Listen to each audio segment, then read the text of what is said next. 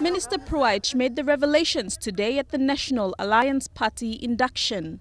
As most of his audience were intending candidates, the NA parliamentary leader shared his experiences as the country's longest-serving treasurer, saying it was an important tool to be equipped with the economic story of the country.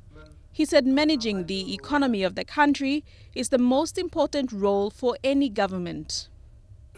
Our current government has been proudly boasting in its speeches that Papua New Guinea was going to have the highest growth rate in the world.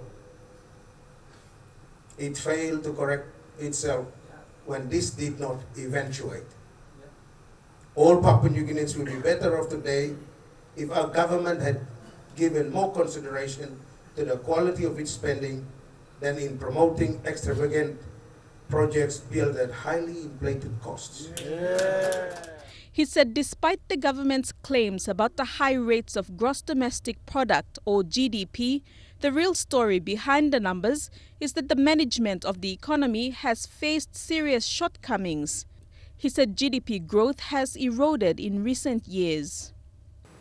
It is expected to fall again this year and to keep falling. I repeat, keep falling, at least for the next 4 years. It seems like the economy has virtually fallen off a cliff under the present government. He said even though the Prime Minister told Parliament this week there would be no more borrowing, the Treasurer doubts the Prime Minister will keep to his words.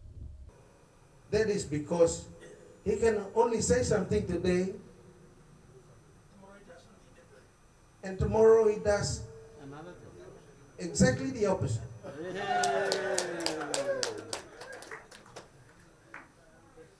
Because of his economic strategy, Papua New Guinea will have budget deficits for another 5 years. The money needed won't fall from the sky, my friends. We will have to borrow. Minister Pruaitch told the intending candidates that if NA is given the mandate in this election, the party will be guided by one overriding principle.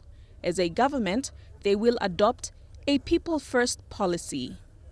Deli Waigeno, National, EMTV News.